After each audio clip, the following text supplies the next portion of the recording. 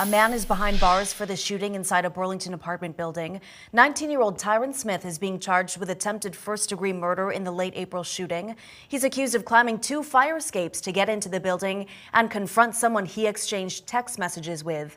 Police say Smith broke into an apartment and shot Aquil Nixon in the chest. Nixon was not the person he was looking for. Smith initially got away, but this morning he is in custody along with a 17-year-old. Nixon also is being charged for drug possession. Police from 4 different departments chased